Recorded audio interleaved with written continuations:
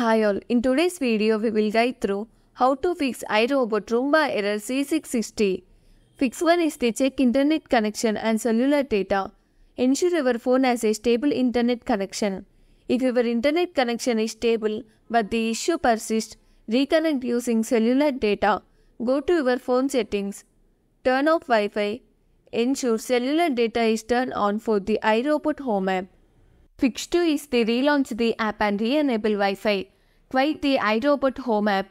Relaunch the app. Wait for your robot to reconnect. Once connected, you can turn Wi-Fi back on. Fix 3 is to log out of your account and log back in.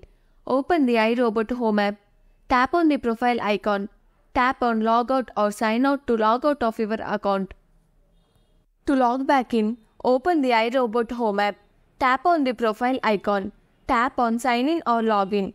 Enter your iRobot account credentials. Tap login to log back into your account.